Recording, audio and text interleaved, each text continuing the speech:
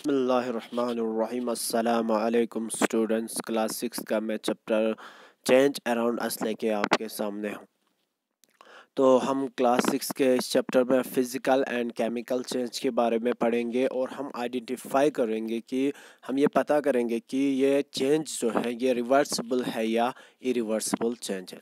सबसे पहले हम फिज़िकल चेंज के बारे में आपको बताएंगे। फ़िज़िकल चेंज ये एक ऐसा चेंज है जिसमें जब हम कोई भी तब्दीली करते हैं, यानी चेंज अराउंड, इसका मतलब है जो तब्दीलियां हमारे इर्द गिर्द हो रही हैं, तो फिज़िकल चेंज में हमेशा हम जब तब्दीली करते हैं तो वो उसका शेप और साइज़ चेंज होता है और फिर वो वापस अपनी ओरिजिनल शेप और साइज़ में आ जाता है। तो आपको यहाँ पे आइडेंटिफाई करने के लिए आपको इसने रबर बैंड और बलून दिया हुआ है। तो पहले रबर बैंड को खींचने से पहले रबर बैंड का साइज़ छोटा ही है, उसके बाद जब उसने खींचा है, चेंज किया, तो रबर बैंड का साइज़ बड़ा हो गया। उसके बाद वापस फिर रबर बैंड को ये छोड़ देगा तो वो अपने ओरिजिनल शेप और साइज़ में आ जाएगा। इसी तरह बैलून का भी है। जब बैलून को इसने फर्स्ट लिया तो बैलून का शेप और साइज़ छोटा ही है। जब इसके बाद इसने चेंज किया और जब इसमें ब्लो किया एयर को तो ये बैलून का शेप और साइज़ बढ़ जाता है, और जब हम फिर इसको चेंज करते हैं यानी छोड़ देते हैं तो वापस ये अपनी ओरिजिनल शेप और साइज़ पे चला जाता है। फिज़िकल चेंज को टेम्परेरी चेंज या रिवर्सिबल चेंज भी कहा जाता है। इसमें जो है इस चेंज में जब हम चेंज करते हैं तो इसमें सिर्फ शेप और साइज चेंज होता है और वापस फिर ये ओरिजिनल अपनी शेप और साइज में आ जाता है। इसका डिफिनेशन इस तरह है: the change in which the size and shape of the object change, but again by applying the force you could bring back the object to their original size or shape. It also means that the change that were brought about by you could be easily reversed. Such change are called reversible change. तो इसी तरह और एक activity भी आपको यहाँ पे दिया गया है: पेपर शीट मॉडलिंग इनटू ए पेपर बोर्ड। जब हम पेपर शीट का बोर्ड बनाते हैं तो उस टाइम पे हमें उसका शेप और साइज चेंज होता है। फिर जब हम उस बोर्ड को फिर से उसको डिस्ट्रॉय करते हैं, फिर से उसको खोलते हैं, तो उसके बाद वो पेपर शीट वापस पेपर की शक्ल में आ जाता है। अब दूसरा जो है वो है केमिकल चेंज। केमिकल चेंज को इरिवर्सिबल चेंज भी बोलते हैं। केमिकल चेंज में जब एक बार चेंज होता है उसके बाद कंप्लीटली वो नया प्रोडक्ट बनाता है, वापस अपने ओरिजिनल प्रोडक्ट पे नहीं आ जाता है, यानी ओरिजिनल ऑब्जेक्ट पे नहीं आ जाता है। तो वो क्या करता है कि केमिकल चेंज में जब हम इस पे चेंज करते हैं तो वो कंप्लीटली नया प्रोडक्ट बना देता है।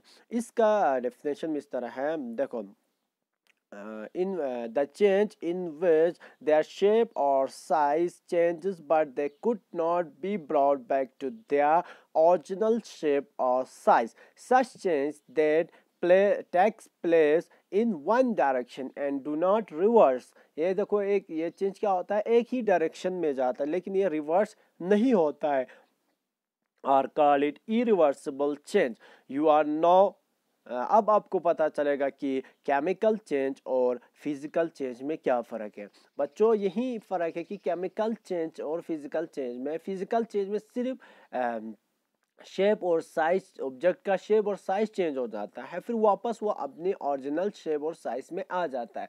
केमिकल चेंज में वो कंप्लीटली नया प्रोडक्ट बनाता है। रिएक्टेंट के बाद जब हम दो चीज़ को रिएक्ट करते हैं उसके बाद वो कंप्लीटली नया प्रोडक्ट बनाता है। अब कुछ एग्जांपल्स आपको हम फिजिकल चेंज का यहाँ पे आपको दिया भी गया है और आप यहाँ पे पढ़ भी सकते हो। जैसे कि physical change, the change in which no new substance is formed. Physical change में कोई नया सबस्टेंस नहीं बनता है, सिर्फ क्या होता है, and the substance only undergoes A change in its shape. उस सबस्टेंस में सिर्फ चेंज होता है शेप, साइज, अपीयरेंस, और वापस वो उसको हम बोलते हैं फिजिकल चेंज। फिजिकल चेंज जो है वो रिवर्सिबल होता है, क्योंकि because by reversing the process the original substance can be format. जब हम उसको रिवर्स करते हैं, जब हम उस चीज़ को दोबारा वापस करते हैं तो वो अपने ओरिजिनल शेप में आ जाता है। तो एग्जांपल आपको याद है, टेयरिंग ए पेपर। जब आप एक पेपर को काटोगे तो पेपर में चेंज आ जाती है उसके शेप और साइज में, लेकिन मॉलिक्यूल जो है वो ऐसे ही रहते हैं। उसके बाद नया सबस्टेंस बन जाता है, इसको हम टेम्परेरी चेंज भी कहते हैं। फ्रीजिंग ऑफ वाटर, जब हम पानी को कंडेंस करते हैं, यानी जब हम पानी को क्या करते हैं, पानी को हम जब ठंडा करते हैं तो वो अपने अंदर चेंज आता है, वो सिर्फ उसके स्टेट में चेंज आ जाता है, बाकी जो मॉलिक्यूल्स हैं पानी के वो वैसे ही रहते हैं। जब हम उसको फिर रिवर्स करते हैं यानी फिर हीट करते हैं, फिर से वो पानी बन जाता है।